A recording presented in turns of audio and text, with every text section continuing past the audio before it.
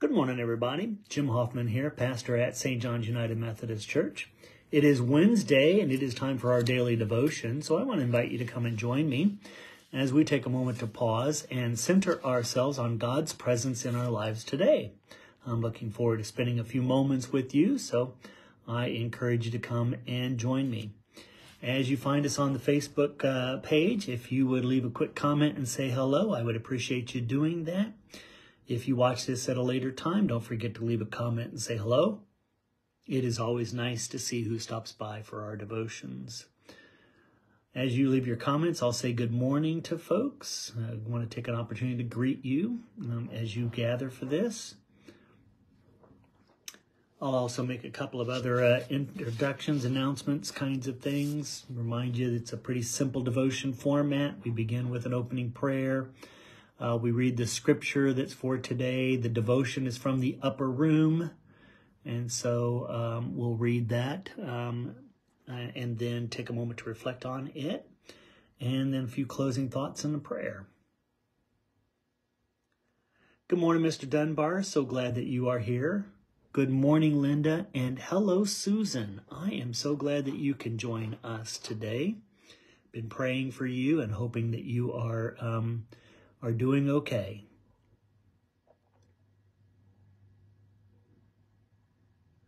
Our scripture reading today, by the way, friends, comes from Hebrews chapter 12. We're going to read the first 11 verses. So Hebrews chapter 12, verses 1 through 11.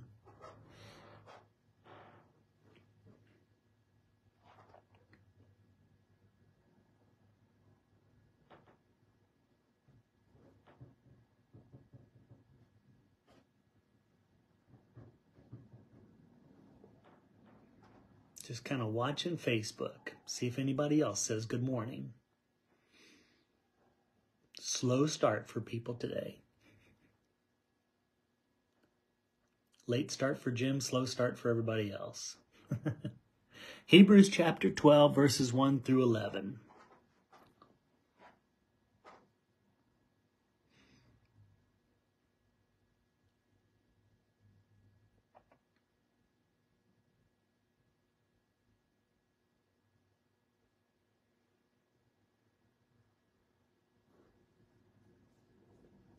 Might be a small crowd of us to begin with.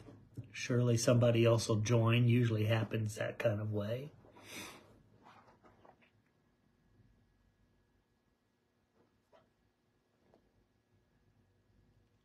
All right, so let's begin with our prayer. O God, by your spoken word, you created everything that is. By your incarnate word, you redeemed us. By your comforting word, you are with us still. Prepare us now to hear your word to us this day. Amen. Hebrews chapter 12, verses 1 through 11. The example of Jesus.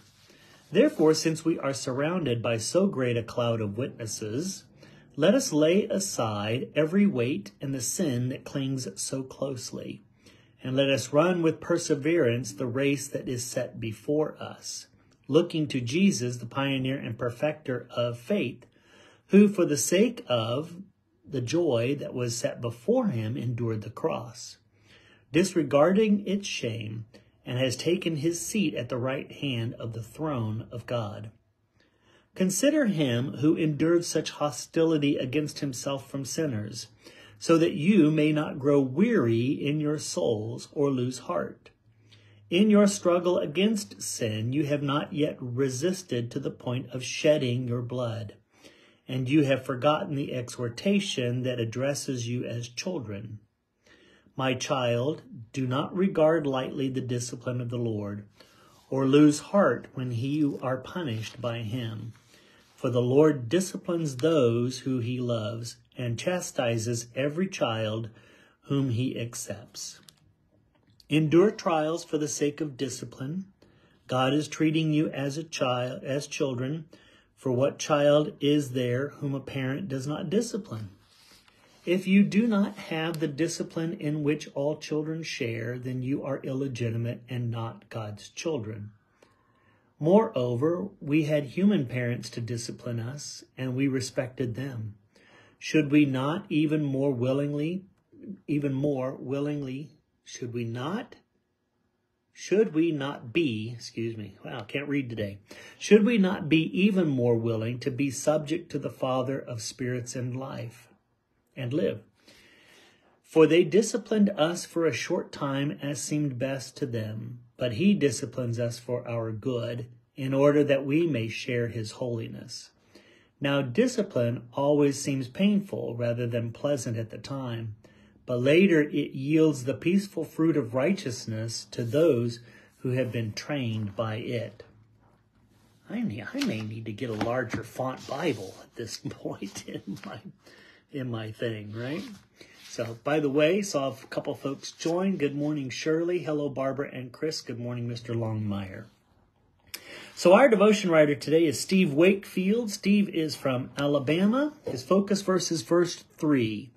Consider him who endured such opposition from sinners, so that you will not grow weary and lose heart. Here is Steve's devotion for today. I loved coaching the 8-year-old Rangers Little League team. They learned an important life lesson during the season-ending tournament. The Rangers had yet to win a game, and the team and their parents couldn't wait for the season to be over. Fully expecting to lose, we played our first game of the tournament and won. The next day, we won again. The third game was against the best team in the league. They had dominated the league all season. Our team said, "We don't stand a chance." But I told them anything is possible, and that is why we play the game. We won the final game by a landslide. As I contemplate the lesson the Rangers learned that day, I am reminded of our passage in Hebrews where we are instructed to run the race that has been marked for us. Although we face opposition, we are surrounded by a cloud of witnesses and should not grow weary in our efforts. We must never give up or lose heart. When we face challenges that seem insurmountable, we need only to place our focus on God and God's promises. Our God will provide the strength we need for what lies ahead. Thought for the day is, when I focus on God, I will find renewed strength. You know, we live in a very complex and complicated world. We live in a world that is struggling. We live in a world that is anxious. It has its conflict. It has its tension. And we humans, like we naturally do, we throw more gas on the fire and just make it even worse, right? We don't do a good job of trying to figure out how to resolve things, other than pressuring people into these kind of limited understandings of things. So you think about what's happening on our college campuses. You think about our discourse in our politics, our legal system, and on and on and on, what's happening in our communities, and so much more. It is easy for us to have a defeatist attitude because of these things, that the world isn't getting any better, that we don't stand a chance as a human race, that we are doomed to some kind of disaster, that we'll figure out how to divide ourselves and kill one another, and eventually we'll wind up in a wasteland. You know, it's easy for someone to conclude that based upon the way things are going on the world scale and here at home as well. And yet this is a cycle that repeats itself over and over and over.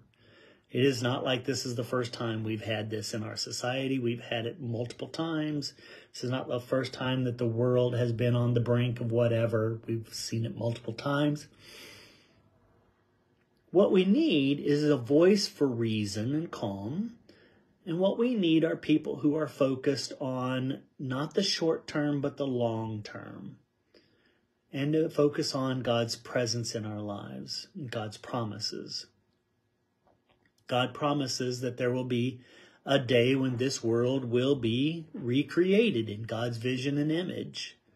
a new heaven and a new earth, a new Jerusalem descending out of the new heaven, and that God will come to reign upon the throne of this earth. That we will be finding ourselves dwelling in this new garden that God will create. You know, these things are visionary of what is yet to come. And we as God's people need to figure out how to live more into the vision of that than maybe some of the defeat of the world around us, the trouble of the world around us. That we can proclaim that goodness is still around the corner and on the way, that we don't have to give in to evil and things like that. To be reminded that even though things look bleak, things are still improving in many ways, and we need to recognize that as well. And so take a moment maybe just to pause and think about something good that's happening in your world, in your neighborhood, in your life. And let's take a moment to give God thanks. And when you feel like you are giving in to some of the defeatism of the world, that defeatist attitude is starting to creep in on you, take a moment to pause and pray and find renewed strength in God who is present with you. So let's take a moment to pray. Gracious God, as we run our race, help us to fix our eyes on you and to not grow weary. Amen. Well, friends, thank you so much for being here today for our devotion time. I'm so glad that you take an opportunity to pause and do this with us. Great to have you today. Quickly want to remind you, if you watch this later, don't forget leave a quick comment. When we conclude, feel free to share this on your own Facebook page as well. Take a moment to pause and pray for one another. I am praying for you. I hope that you are praying for me as well. I appreciate those prayers. Otherwise, I pray that God's grace and peace might be upon you the rest of this day.